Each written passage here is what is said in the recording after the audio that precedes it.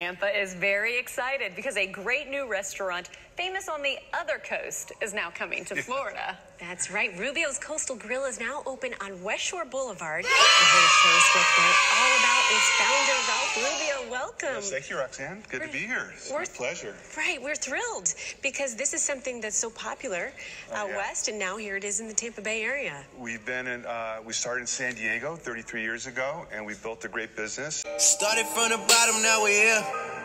Now we're coming to Florida, and so we're really excited. We're really glad to be here. We're going to open our first restaurant here this week. And we are excited to have you because normally we have wonderful chefs, but we are getting the actual in the house. And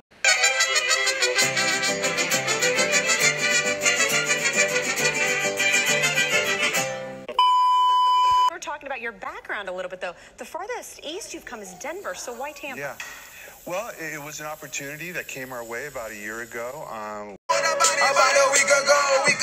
We found some restaurants. We were able to purchase 8 restaurants all at once.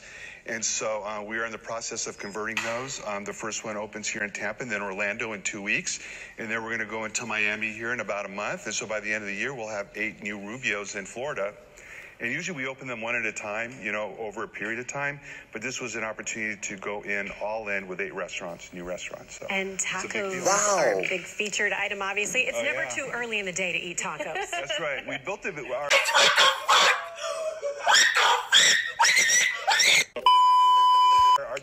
We built a business on the original fish taco, a Baja-style fish taco that I discovered.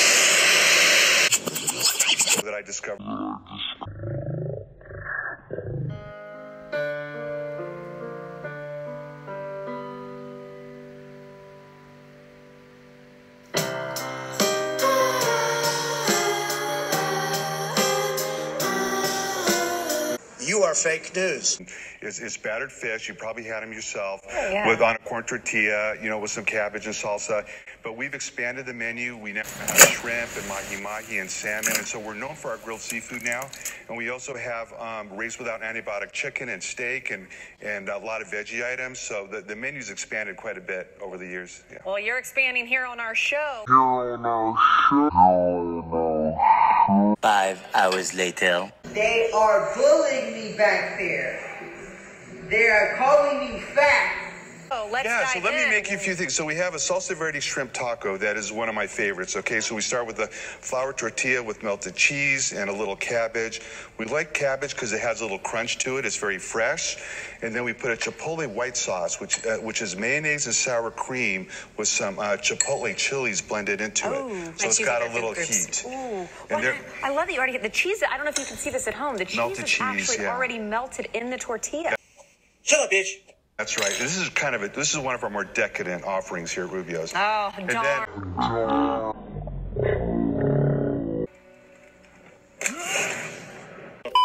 Way to bring that one in, right? This is the salsa verde, a lot of flavor. At Flavor Town. Where you got tomatillos, poblanos, you've got cilantro and garlic. And you specialize in all kinds of different salsas there too. Oh, we do. We have a salsa bar, which is really wonderful because we put a lot of salsas and sauces on the food, but then you can go to our salsa bar and customize it. And then we add fresh Haas avocados. We top it with some cilantro and onion. And by the way, I got to thank my man, Marco Soto here. He set this all up for us and made it happen. Good job, Marco. And then you have a beautiful salsa verde shrimp taco and we always finish with a squeeze of lime because it gives that nice fresh citrus finish when you bite into the taco. That's a great tip. Beautiful. There you go. And then now you're taking on the opposite side of me there. Okay, all right. Now we can put it on this side. If you want. You know, Ralph, what is it about tacos? I can just sense your passion for them. What was it about? Hey, neighbor, what you doing today? Do not kill yourself. Instead, let's pray. That you were like, this is where I want my life to go. This is the restaurant that I want to build on. Well, you know, my parents are from Mexico, and I grew up in L.A., and I went to San Diego State to go to school, and I had a real love of my heritage and culture. And as I traveled through Mexico, it's really about tacos in Mexico. You know, burritos are kind of an American thing. And so I really learned that tacos are street food in Mexico, and that's really what it's all about, is tacos in Mexico. And so that really resonated with me. And so eating delicious fish tacos and drinking Coronas Bahamas with my buddies, down in Mexico. I had this epiphany and thought, well, someone should be serving fish tacos in San Diego. And we actually introduced fish tacos to America. I wouldn't say we introduced it to America. Now fish tacos are ubiquitous. They're everywhere. They're all over the East Coast as well. Wow. So, are you going to take a bite of that? Yes, Okay. While you do of that, we're going to make our Wild Alaska Coho salmon taco. That's impressive This is a corn because tortilla. Yes. you talk about how all of the healthy food that you have, and when wild Alaskan salmon is about as healthy as it gets. What distinguishes that between Northern Atlantic salmon, the taste? Yeah, well, we until recently we were serving Atlantic salmon, which is farm raised and sustainable.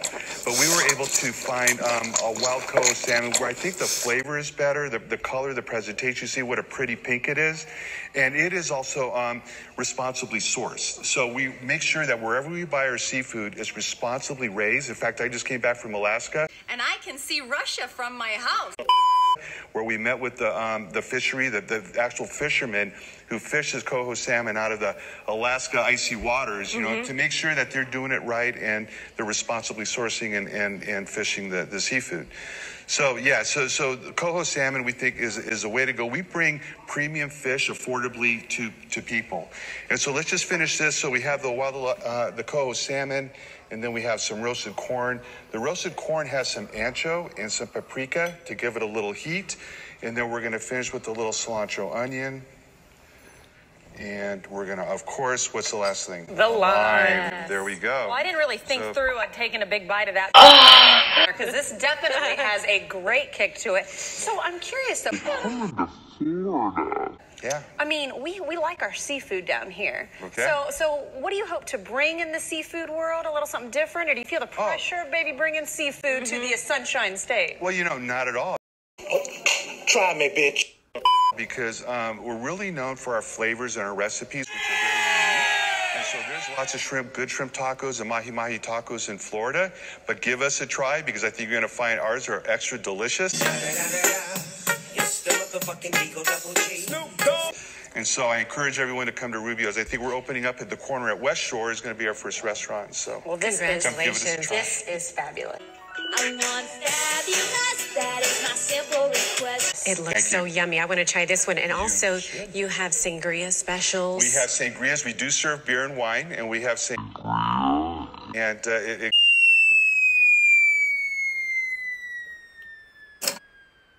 pairs really nicely with the food.